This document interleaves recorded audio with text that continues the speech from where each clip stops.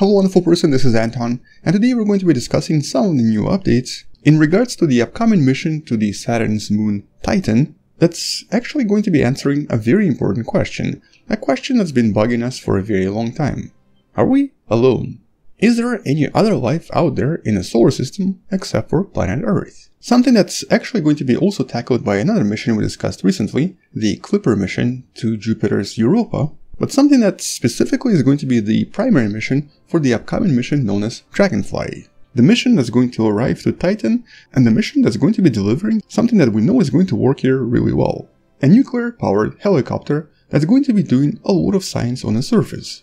A Dragonfly spacecraft.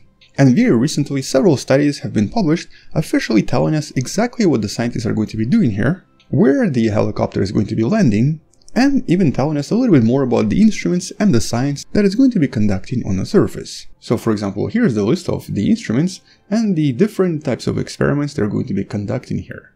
With all of this available in this paper that you can find in the description, and this more recent paper that explores the actual landing site, identifying the specific geographic location, the reason for the landing there, and essentially creating relatively accurate maps for the potential first few days, mapping specific parts of the region, and also finding exact places where the landing can occur and discovering some exciting areas that can actually be explored in the beginning. But here I guess it's important to understand what's already been done on Titan, what we know about it, and why it's such an exciting object. Way more exciting than Europa and the Clipper mission we've discussed in the previous video. So first of all, as you might already know, NASA has already been to Titan once. As a matter of fact, part of the Cassini mission that used to orbit Saturn included this right here. A tiny lander that would go into the Titan's atmosphere and whose main purpose was to actually try to map and explore the atmosphere of Titan. Now interestingly, during its descent that took approximately 3 hours, it was also able to take a few pictures. And this is where basically the mystery began. The scientists had no idea what they're going to be landing into, and they had no idea if there was a liquid surface, a hard surface, or if the probe is even going to survive this landing. As a matter of fact, scientists initially thought that there was a global liquid ocean of methane and ethane, and that the probe is just going to sink. And because of this, they didn't even include anything that would require some kind of a drilling or some kind of a surface exploration, because they didn't expect the probe to survive. And the probe, known as Huygens, officially landed on Titan in 2005. You're going to see some of the images from the landing in a few seconds. But the probe itself was designed to either float or potentially land on the surface, because, like I said, nobody knew what was going to happen. And so if it was some kind of a liquid, it would just float around, taking initial pictures. But there was hard surface, and these are the first images of the so-called rocks that are basically made out of different types of ices. Here's the landing itself.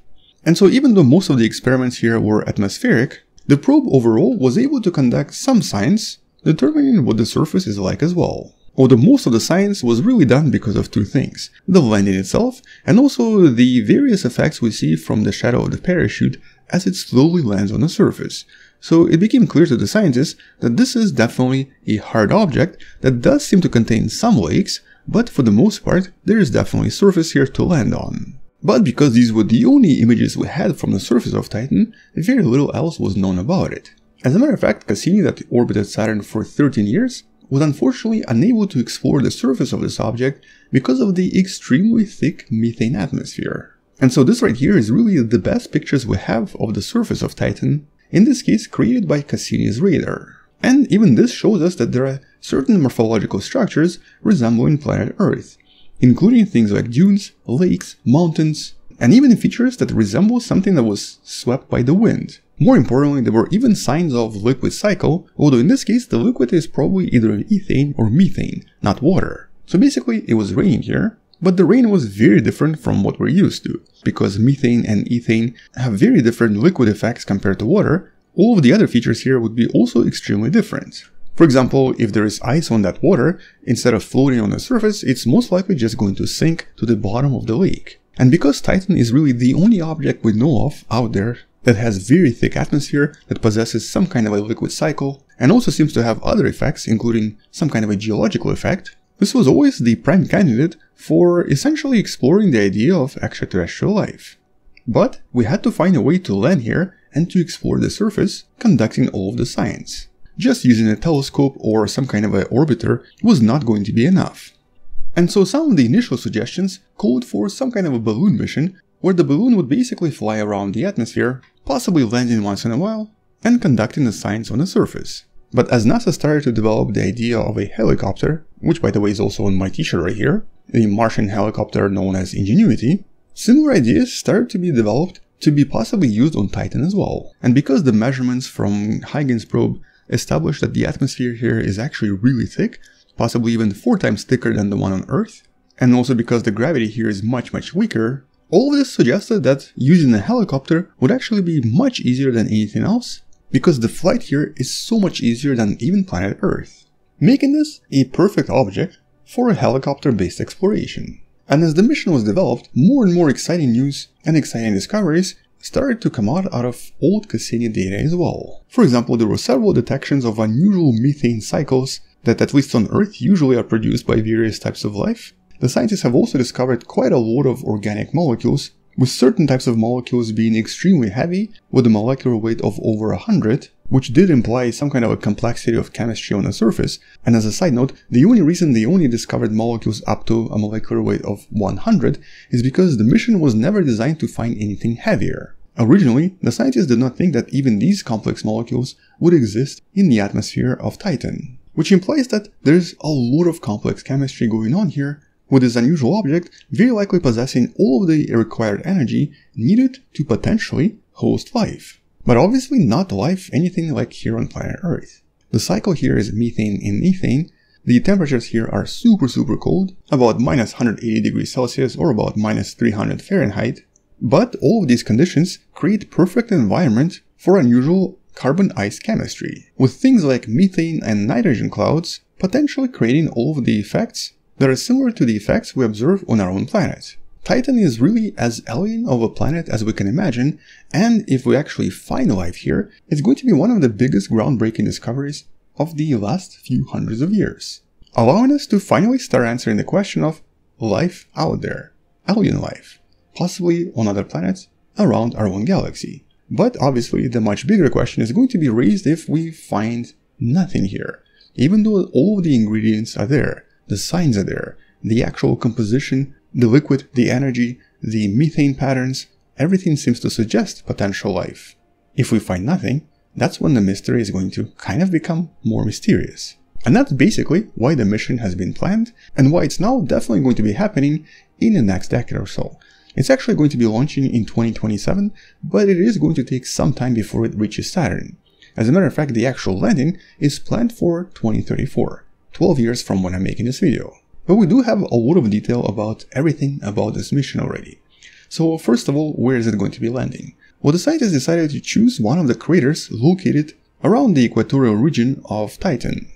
It sort of looks like this. It's approximately 90 kilometers in diameter and it's known as Selk. It's most likely an impact crater created by some kind of an asteroid collision, which means that during the collision it very likely brought up a lot of things from within Titan and spread it across a larger area very close to the rim of the crater itself. Which means that by investigating the location of this crater, it might be possible to investigate not just the surface of Titan, but also the internal part as well. A lot of the internal stuff probably came out during the collision. Although the actual landing is going to occur in the location known as the Shangri-La Dunes, extremely close to the crater, because the scientists think it might be actually safer to land here as opposed to the crater itself. And these are of course sand dunes created by some kind of a wind interaction on the surface of Titan, which by itself is already a pretty important scientific area that seems to have been created in the same way that dunes are created here in various deserts on planet Earth. And so by using some of the previous Cassini images along with the data from Huygens lander, the scientists realized that this was probably the best location for the rover craft to land. The craft that's going to be approximately 450 kilograms in weight, and that's also going to contain relatively large blades, approximately 1 meter across. And it's also going to be able to fly relatively quick, approximately 36 kilometers per hour or 22 miles per hour. All of this using nuclear energy.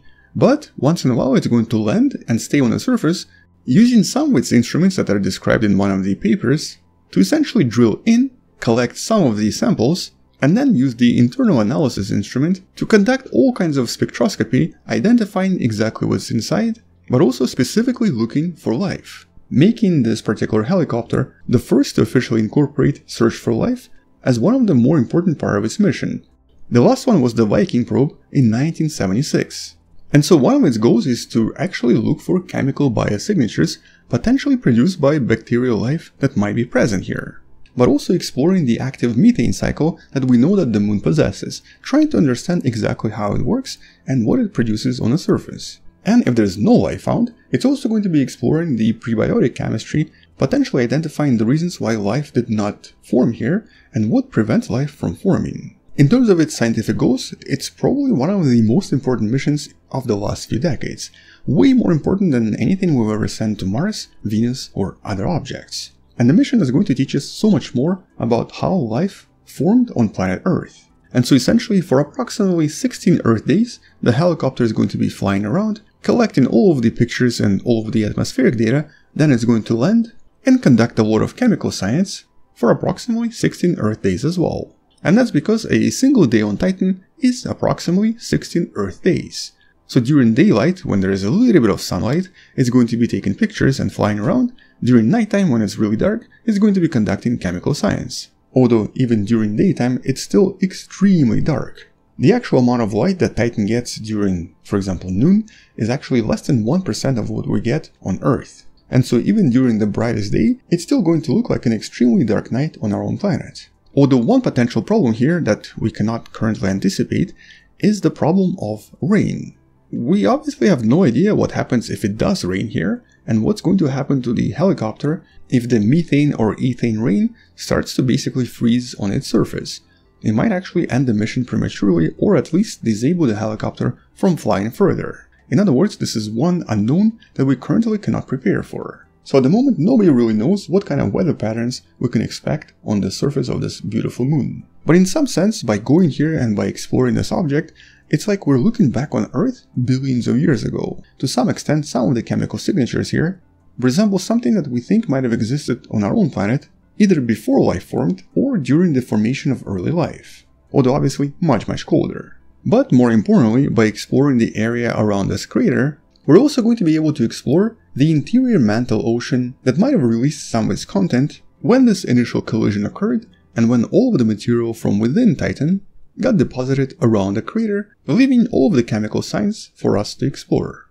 Moreover, this particular location potentially has biosignatures from any water-based life that might exist inside Titan, or any hydrocarbon life that might exist on the surface. In other words, it allows the scientists to explore any potential life that might exist either on the surface or within Titan itself, or at least signatures of previous life that might have existed here that should be deposited as very complex organic molecules that would be impossible to produce naturally. With a lot of other goals of this mission being more chemical in nature, understanding various cycles including various ethane, methane, and hydrocarbon cycles, and figuring out what kind of organic molecules exist here, how they were most likely formed on the surface, and what sort of geological processes play a role in creating the surface as we see it today.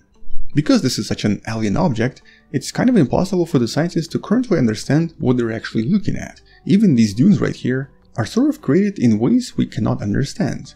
We know that there's wind involved, but because the gravity here is different, as is the atmospheric pressure, the exact process is still unknown. But at least for now, we don't even know what the mission is going to look like. This is just a preliminary concept, and so it's really only in the next 5 years that we're going to start seeing actual helicopter being developed, with all this possibly becoming more complex as new technology becomes available to create something even better. But at least for now, the scientists are really clear on the science goals, the objectives for this mission, and the location site, and everything else we're going to be learning about in the next 5 years before the mission launches. And so until then, thank you for watching, subscribe, maybe share this with someone who loves learning about space and sciences, check out that previous related video about the mission to Europa that's actually going to occur a few years before this one, and maybe support this channel on Patreon by joining channel membership or by buying the Wonderful Person t-shirt you can find in the description. Stay wonderful, I'll see you tomorrow, and as always, bye bye.